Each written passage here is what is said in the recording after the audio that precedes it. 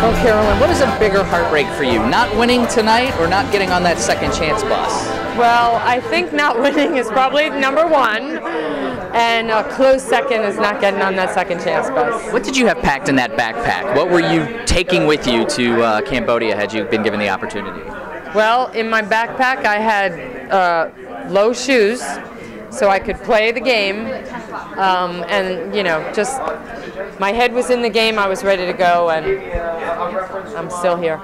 So thinking about finale night and not winning the $1 million, coming into it though, did you think you had a real shot?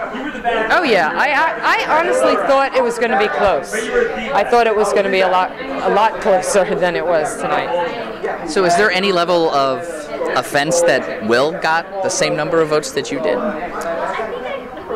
Well, I think I played a very different game than Will. I think I made strategic moves. I think I won immunity challenges, so I think I should have gotten more votes. Absolutely. All right, so walk us through getting to that final four. A fire challenge happens, and you see Rodney spike a flame before you.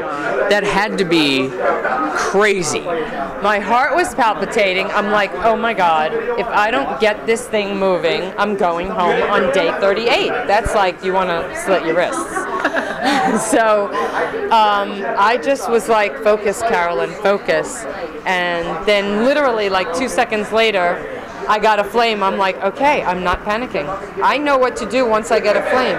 Build, build, build, build. And that's what I did. So why not align yourself with Mike earlier in the game? Mike was trying to align with too many people. I aligned with him actually at the merge, and we were together. But Mike is an alpha male.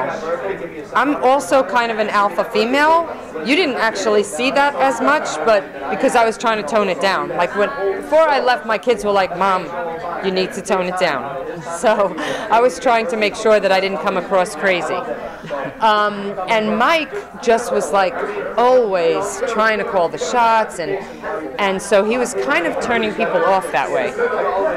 So at the merge, I went with the blue collars, but we were kind of forming this other alliance within the alliance, and when he heard us and he went crazy that day, I was like, okay, we need to really get rid of him because he's going off the deep end. So until that point, until the orphanage challenge, he was still in the other alliance. At the orphanage reward, I left both sides open.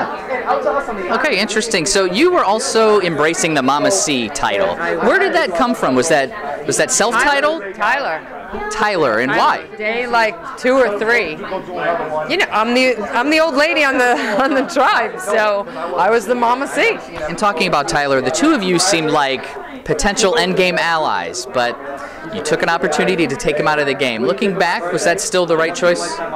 It was the right choice. I mean, if I sat with him at the final, he would win. So he was an ally. He's still my best friend, but he had to go. Somebody else that was a huge part of this season was Shireen, and you spent a lot of time with her. Explain to people what living with Shireen was like. You had to listen to her talk about watching Sex with Monkeys and things like that. What did we not see about Shireen? Shireen is a gamer, and she is eccentric. And so, you know, when you go on Survivor, we all have our view of, you know, what we are all about, who we want to hang out with. And so I think people just need to open up to there's variety, there's differences. You might not think monkey sex is that big a deal. Maybe someone does, and just embrace it. But Shireen knows everything there is to know about that game. And when she's out there now, we'll see how that plays on second chances. And a big thing for you at the very beginning, you found an idol just by watching what So and Joaquin were doing. What was that like, stumbling on the idol? I don't know if it was stumbling. I knew I was going looking for the idol. I knew they had the clue, and you just have to be aware and figure it out quickly. Now, did Dan know, I'm sorry, I'm flip-flopping around, but did Dan know that you guys were aware of his advantage? I think he knew that somebody went through his bag, because when Tyler went through the bag, he didn't put the thing back the way he found it. So, yeah. Busted. But who keeps an advantage in their bag? I had an idol from the first episode, and it was hidden throughout the entire time. You could go through my bag 100 times over, you were never going to see anything in there. So how did you land on Survivor? I tried out for Survivor for 4 years, non-stop. I've been watching it since season 1. The show was made for me. And if you got another chance, not this time around, but if you did, when I get another chance, I'm definitely going.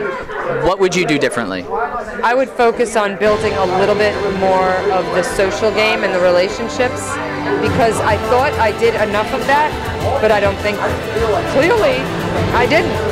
So that's what I would focus on. All right, well, it was an honor. Thank you so much.